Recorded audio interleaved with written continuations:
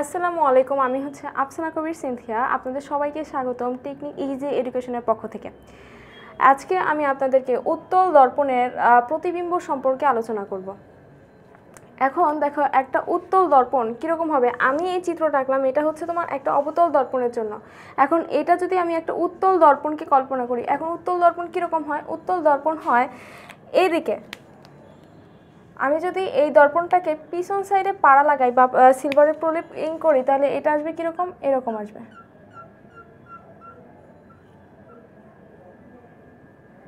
যদি এরকম হয় তাহলে আমার বস্তুর জন্য প্রতিবিম্ব কীরকম হবে সেটা দেখতে হবে।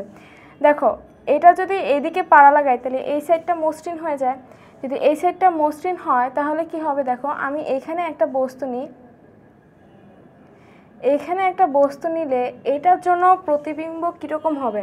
দেখো, আমার এইখানে কিন্তু কোনো বস্তুর অবস্থান নেই। অবতল দর্পণের জন্য কিন্তু বস্তুর অবস্থান আমি বলে দিতে পারছি যে 6টা অবস্থায় থাকলে বিম্ব 6 রকমের হয়। কিন্তু এটার জন্য কি হবে? দেখো, এটার জন্য বিম্বের 6টা অবস্থান আমি এখানে বলতে পারবো না। তবে তুমি যদি এখানে এক এক জায়গায় এক এক রকম করে যদি বস্তুকে রাখো, তাহলে আমার প্রতিবিম্ব এক এক রকমের হবে, তবে একটা লিমিটেড জায়গার মধ্যে। প্রথমটা দেখি কি হয়। আমি যদি এইখানে বস্তু রাখি তাহলে এর মাথা থেকে একটা আলোকরশ্মি এইখানে পড়বে, সেটা কি হবে? প্রতিফলিত হয়ে এখানে চলে যাবে।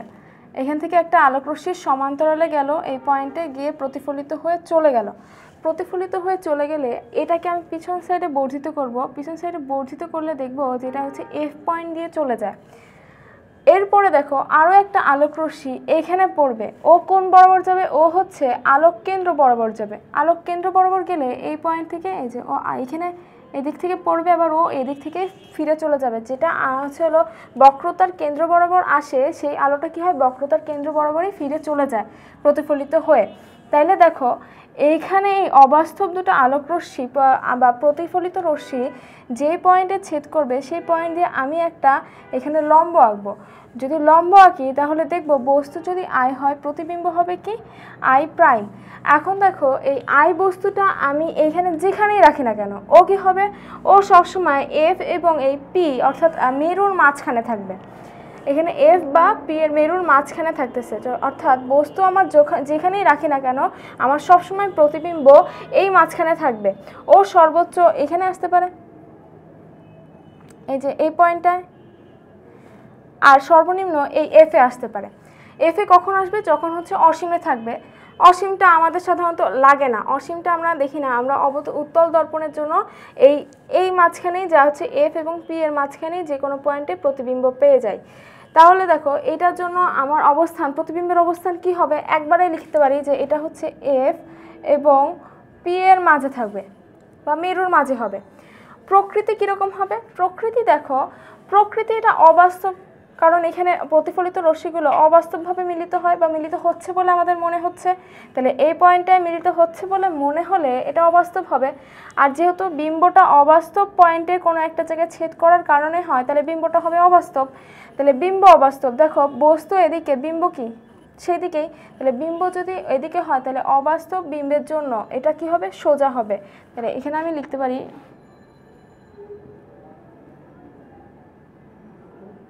অবাস্তব ও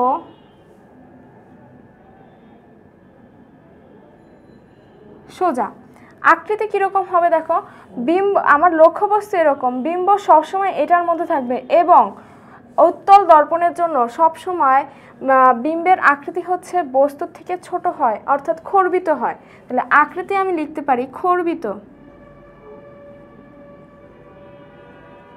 অবতল দর্পণের জন্য আমাদের 6টা কেস মনে রাখতে হয়, কিন্তু উত্তল দর্পণের জন্য আমাদের 6টা কেস না, একটা মনে রাখলেই হয়ে যায়, একটার জন্যই। এই দেখো, এই জিনিসটাই আমি এখানে বস্তুকে যদি সরাই, নড়াচড়া করি বা অবস্থান যদি চেঞ্জ করি, তাহলে আমার বিম্বটা এখানেই হচ্ছে, এটার মধ্যেই থাকতেছে।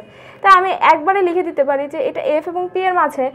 এখন দেখো, বস্তুটা যতটুকু, বিম্ব সবসময় তার থেকে সামান্য একটু ছোট হলেও হবে, সমান হবে না কখনো, সামান্য একটু ছোট হলেও হবে। অর্থাৎ বিম্ব আমার সবসময় ছোট হচ্ছে, কার থেকে? বস্তু থেকে। তাহলে আমার এটা সবসময় খর্বিতই হচ্ছে উত্তল দর্পণের জন্য। এবং দেখো, এটা কখনো বাস্তব হবে না, এটার জন্য সবসময় অবাস্তবভাবে মিলিত হবে। তা আমি লিখতে পারবো অবাস্তব। যেহেতু অবাস্তব, তাহলে বিম্ব কি হবে? সোজা হবে। তাই আমি লিখছি অবাস্তব ও সোজা। আজকে এই পর্যন্তই। আপনাদের পরবর্তী ভিডিও দেখার জন্য স্বাগতম।